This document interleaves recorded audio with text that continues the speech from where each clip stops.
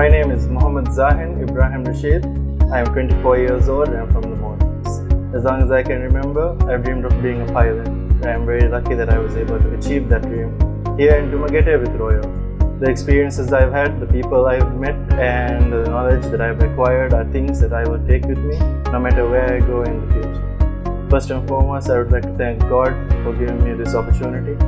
I'd also like to thank my parents and my sister who stood by me here at every intersection and have supported me and given me their unconditional love on this long road. I would also like to thank my friends, both the ones that I've made here, who have shown me a completely different walk of life and who have given me a lot of support and have helped me do a lot, especially through ground school and through this training process. And for the ones in Maldives, the ones I had coming here who have supported me and who have been there for me in every way.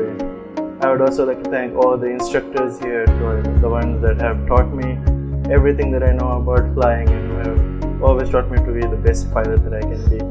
I would like to especially thank Captain John, Captain Madhu, and my pre-solo instructor, Captain Royhle. Without them, I would not be where I am now, and I would not be able to do things I do. They made me the best pilot that I could be, and I hope I can carry that forward no matter where I go. Thank you.